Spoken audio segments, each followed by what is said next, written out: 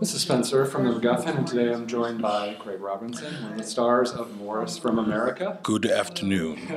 Yeah, it definitely feels like a newscaster sort of situation here with the Yeah, I don't know. Where do I look? Do I look at you? Do I look at the camera? Look at whatever makes you comfortable. I'll try Okay, to good. make it down here so they're both one and the same. All right. I want to start by saying this is kind of an interesting role for you. I mean, first you're playing a father, so what is that like in terms of your career to sort of go from like playing the single wild guy to sort of being the responsible figure in a movie? Well, this particular one, because there's a movie I played a father in. It was a comedy though. It's called Rapture Palooza. I wasn't a very good father. I was the Antichrist. But this one, it was, it's just so real. It was, gave me a chance to play both my mother and father, because he has to be father and friend to his child, and that's a delicate line, a delicate situation. So, I relished in it.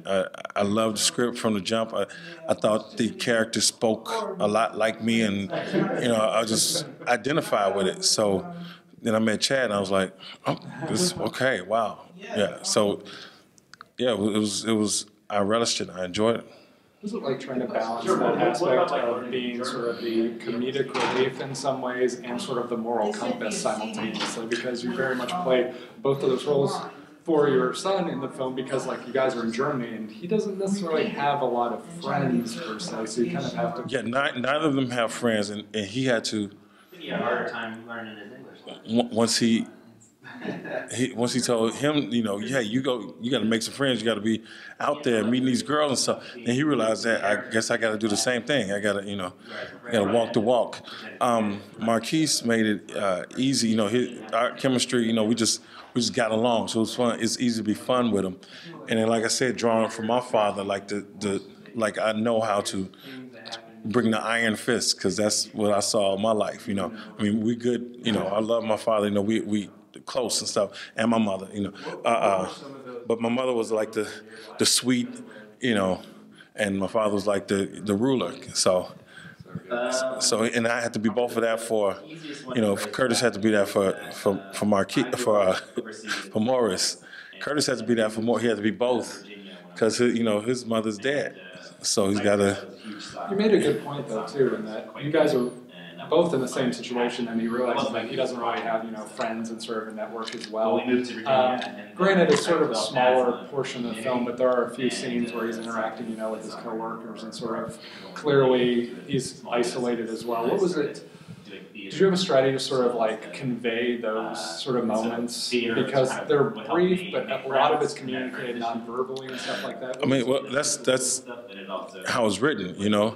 It's like it was awkward to kind of be with the guys, and even though he speaks German and stuff, but it was like I think it's a part that that didn't make the movie, where the guys were going, and I made the decision to, hey, where y'all going? Because they're just walking past, and they're like, we're going to have a beer, and then I was like, oh, and then the guy's like, you want to come? And, yeah. Okay, yeah. So then you see us in a bar, and that's where you saw the movie. Yeah, that even touches upon a part of the movie that really, isn't directly addressed heavily, but the death of the mother. Like you briefly talked about, like oh, I'm single guy, you want to go try to talk to her or whatever. And you're like, nah, still got time. Yeah. Is that something as an actor you like, that challenge of those like tiny sort of subtle moments that you're trying to convey a lot of information, or is that just something that's difficult to do? It's you do like the challenge, because you can't be big, and it's just sometimes it's a look or just sitting stoic, and people can tell what you're thinking. My favorite performance, I think, of last year was Benicio del Toro and Sicario. Like, it was a clinic on looks and acting. He didn't bring it above a 4 in the volume level, and he was amazing. So authenticity that's what I strive toward. To take those moments. That's like, if you're going to strive anyway, I know, right? You guys won an Oscar for a reason. Exactly. Yeah. It's interesting to me because the film is set in Germany. Obviously, German language plays an important role, but also music is a huge sort of language in the movie. What was that like for you? And sort of, I know you come from a musical background, so what was that sort of like, including that into the sort of story? Yeah, music is pretty much a character in the movie, and it was like, I loved it. I got to rap Biggie,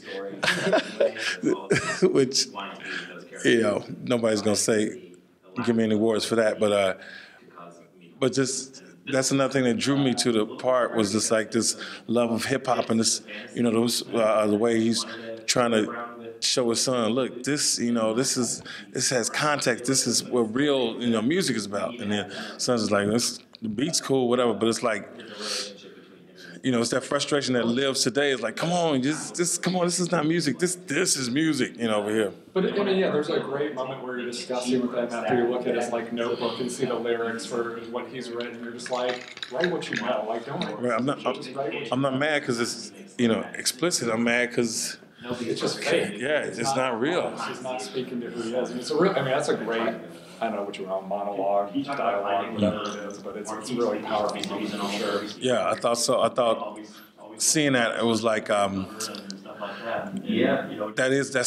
think that's where because some fathers have been like, thank you, I wish I could do that with my son. Like, it's really tripped out. That's the thing that's sort of powerful about your character in the movie is that, yeah, sure, there's an element of the friendship, and there's an element of the father, but he's, clearly, he cares about his son and he wants him to grow up into a guy. It's not so much like he's just trying to be an arbitrary roommate. There's a scene where he comes back from being late and you're just like, leave me a note. I'm not worried that you're necessarily out late. I just don't want to stay up and constantly worry about it. You just want him to turn out well. He wants him to spread his wings, and he knows, it's delicate, and it's like a bird pushing. It's like you gotta fly, and it's not so callous, but it's like. There's a great scene in the car too, where you guys are talking about, all things stem back to girls and stuff. Where it's not like he's necessarily completely just bringing the hammer down, but he's trying to be like, look, I understand what you're going through. Right. And you're still in trouble. So, yeah. One of the other interesting things about the movie is there's a sort of, I don't know if it worked out, subtle sort of discussion of sort of race and Germany and stuff like that. And it's kind of an interesting and thought-provoking aspect because you're trying to be protective of your son, but at the same time you don't want to freak him out about the world. What do you think about that sort of message in the movie? Obviously, it's not smashing you over the head. Yeah, I was about to say, it doesn't beat you over the head with it. It just says that this is another, it's another routine that he's going to have to, face, another part of life that's he's going to have to go through, and perhaps it can be managed, that's. And you keep cool, everybody's cool, what have you, but there are people who, are out for your, bad interests. Germany has a history, obviously, of intolerance, so it's getting a good way. But we were over there, but it's in so many places, you can't just, he just happened to be in Germany. And and then shooting there was a blast. We shot in Heidelberg, we shot in Berlin. For sure, the scenery and the experience. Really adds to elements of the whole thing about isolation. Whether it's language, location. Because it's, I guess, a small town is sort of essentially what is described. Exactly. So I guess in some ways you could sort of compare it to your acting in the movie too, because a lot of your acting is just with your son. So what was that like in terms of trying to create your character? Did you guys try and bond before the filming experience? Was that the filming experience? Because it's really, you two are essentially, your scenes are all with him, and sort of, that is a huge part of the movie. We met once in LA before he went off to shoot. But he's great. He's funny. He's natural. His timing is funny. So it was. We just came in there and just kicked it around. Very cool. In terms of your part in filming in Germany, what was that experience like? Because, as I said, it is almost in and of itself its own character. Did that sort of affect the way you approach the part? Did you sort of use that feeling like, I mean, the language barrier, the isolation, to sort of channel what your character was like during the scenes? I mean, you can't help but be affected by Germany if you're in Germany. So my thing, I really wanted to get that German correct, you know, and not only correct, but seem as if I just, you know, say it every day. So, you know, they sent over the script. They sent over the, you know, the recording, so I could like listen and, you know. And then I have a friend from Liechtenstein, and she helped me out a lot. So I wanted that right, and then just being there, it's Heidelberg is just like real quaint. It's like it's a nice town. It's like it's colorful. It's beautiful. It's a 1,200-year-old castle there. It's just, you know, not much trouble to get into. And then we shot in Berlin, which was, you know, just the opposite, but it was so much fun. So I just, you know, just was enjoying everything about it.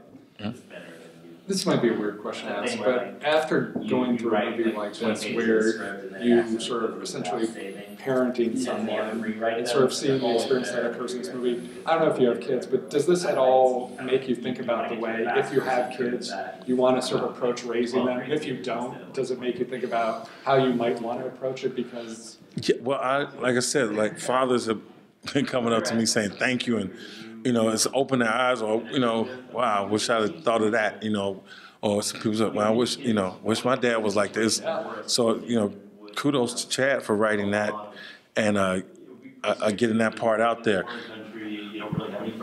I think so, yeah. I think I would take that approach of like, okay, I'm a chill, you know, I'm a chill, you chill too, you know, let's keep this cool, and, you know, I'm gonna let you be a man. Don't forget, I'm still a father. Like, because he has so much to deal with, you know, between his wife being dead and his wife is his mother. So, you know, he's got to play that part. And, you know, he wasn't expecting to be in this situation. He was expecting it to be the three of them, and who knows what else. But so he's finding his way at the same time, and he knows he brought him into this situation of being in Germany. He knows he's got to deal with the tutor. He knows he's got to deal with these other kids. He knows he's got to deal with the girl he's in love with. So he's got to be, you know, his. One thing he does know, he's the one that's going to be there forever. You know, always going to have his back. Did any of that sort of lead off screen in terms of you and, you know, sort of, I mean, obviously he's a younger actor. Did you do at any? Oh, you automatically are you protective, you know? Yeah, I mean, do you feel like, I mean, you've acted in a lot of movies at this point, a lot of TV shows. Do you sort of like be like, I mean, obviously he's very talented, so I don't know, maybe you just let him do what he's going to do, but do you have any sort of like discussions or talking about like, you know, this is sort of, you know, acting, this might be like sort of sharing wisdom or whatever you want to call it? Like if he asks me something, sure, but for the most part, if like you said, he is natural, very funny, and in chat, you know, is great at what he does. He knows what to give. So it was all about like just being kicking it, you know, having fun. But it wasn't and then he's like a good kid. So he's cool, you know, and people like trying to come at him for agents and all this other stuff. It was one of the nice things in the movie that I liked was that even though he was getting into all this trouble, like there's that scene where he stays out like all night, and he's going to take the ecstasy, but he spits it out because like he doesn't really want to do it. So clearly, you know, there's that impact of like, well, he is being a troublemaker. At the same time, the influence from this sort of experience is still having its impact on him as a kid. I thought that was a very nice moment. Yeah, that's a powerful moment, you know. Like this is, like you say, like, he could go down this road, but he's like, I'm not there yet. It's not necessarily bad. It's just misguided, perhaps, in his approach or ways trying to find. And it doesn't help that you know, this hot girl is, you know, leading him on. Right. So as your character like all things seem to end with trouble. It all comes back to girl. It's always a girl. All right, so This is Morris from America. Is there anything else you have coming up? I mean, sausage party is playing here. Sausage parties out there. It's Table 19. It's got Anna Kendrick and Stephen Merchant and Lisa Kudrow. Let me see. And then it's one, I don't know when it's coming out. Lost in Austin. What's the best place? Do you have like a Twitter or Facebook or whatever? I have a Twitter, Mr. Craig Robinson, Mr. Craig Robinson, and yeah, you can find me there. Very cool. Well, best of luck with Morris from America going forward. I can't wait to see Sausage Party tonight. Right on. I look forward to seeing what you do next. Hey, thank you very much. I appreciate it. T-1000 can't stop me. I'm on fire tonight. Magneto can't stop me. I'm on fire tonight. Even Zod can't stop me. I'm on fire tonight. It's tight. Don't even try to bite the side of style. Mr. Spock can't stop me. I'm on fire tonight. The Wrath of Khan can't stop me. I'm on fire tonight. The Borg can't stop me. I'm on fire tonight. Because I've got space game and it feels alright.